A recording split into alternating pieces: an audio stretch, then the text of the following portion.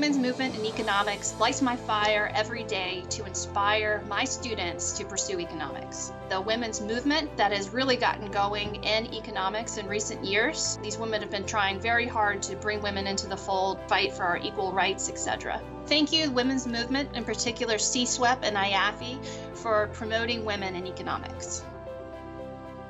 Want to hear about the first woman to chair the Fed or win a Nobel Prize in economics? Check out the stories of Eleanor Ostrom, Janet Yellen, and more in our Women in Economics series. Or if you want to share a story of a female economist who inspired you, we'd love to hear it. You can also see more of this series by going to our playlist.